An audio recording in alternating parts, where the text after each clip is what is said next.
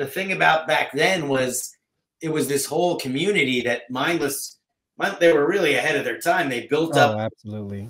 Yeah, they built up from the ground up these crowds of people and these kids, and they were, and so it was a whole community. So when he brought us in, I mean, at first, like we almost got like we got his equal hate and love because people were so stunned. They were like, "Who is this?" You know, and you had all these bands, PT Grimm, and like you said, Tub Ring, Right. Super 8. Yeah, Tubring. And what they didn't understand about Mindless was that Mindless, as you might imagine, loved originality, not bands that sounded like Mindless. Yeah, it's going back to being that genuine thing. Like they were so genuine and original, but they actually made it work and made themselves successful.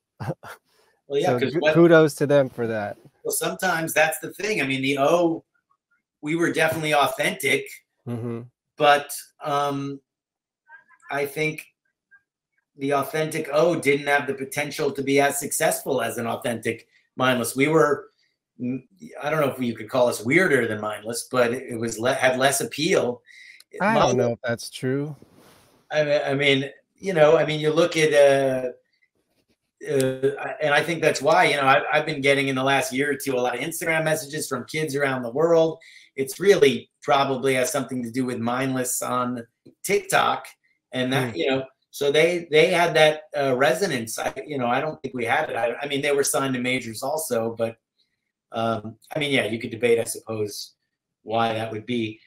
But yeah, so we faced a lot of, people flipped over us, and they also, you know, there was a lot of backlash. A lot of bands like PT Grimm and those were like, wait a minute, why aren't we getting signed? They all thought they were but yeah, I mean, if you knew Jimmy, he was a cool guy, and he was not interested in anything that was copying him at all. You know? Right.